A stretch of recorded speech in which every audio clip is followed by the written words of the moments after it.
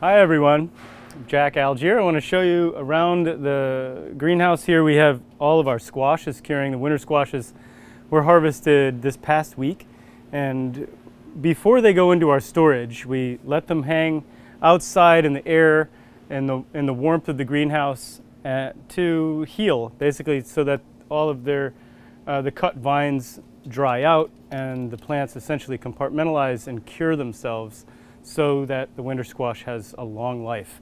Honeynut is a really wonderful old variety that really was developed in the 80s at Cornell University without a real market purpose. And through some of the work in our trials here and the restaurant trials at Blue Hill and the breeding work that's been done at Cornell with Mike Mazurek, we learned a lot. We actually learned about how varieties can be bred for particular recipes. The inside of this is incredibly sweet and delicious, and it has very high sugar count, Brix counts. And we also learned about the market value of smaller squash. And the wonderful thing about winter squash is that when we grow these or cross them or do anything, when we save the seed, we can actually eat the fruit, kind of like a tomato. If we can save the seeds from the actual plants that we like the best, and we can taste them to give it a better evaluation. Rather than a lettuce where we don't have the opportunity to taste that lettuce before it goes to seed and we save it. So in this case, we'll choose the ones that we really like, we'll open them up, we'll cook them, and we'll hold those seeds aside, and after we taste them, we can decide which ones to go back and save the seeds from. Honeynut is an open pollinated variety, which means when we cross it with itself, we can save that seed and it will continue to be Honeynut. Butterscotch, it's another really wonderful variety that Johnny's is offering as a hybrid. This is a delicious award-winning butternut that's much more like what we're used to, but again meets kind of these higher sugar and quality criteria.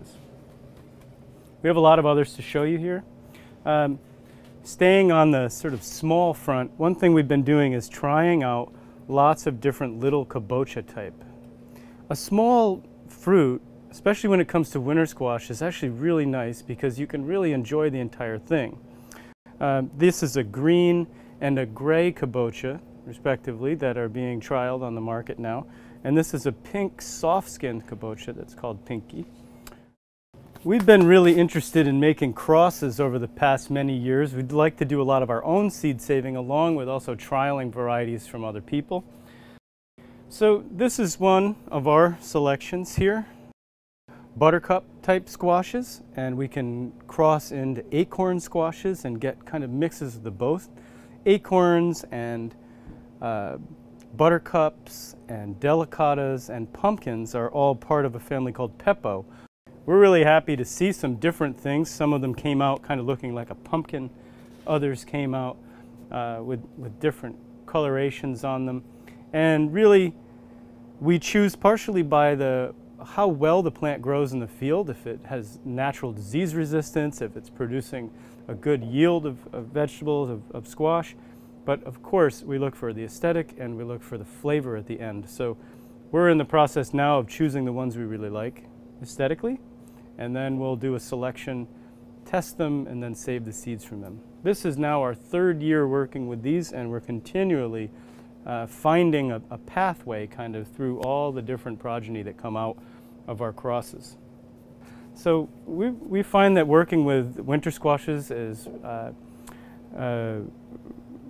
really valuable to us and very interesting. So we hope that when you're on the farm, you walk around and see some of the different varieties we have while they're curing before they get put away in bins for the winter and doled out through the markets.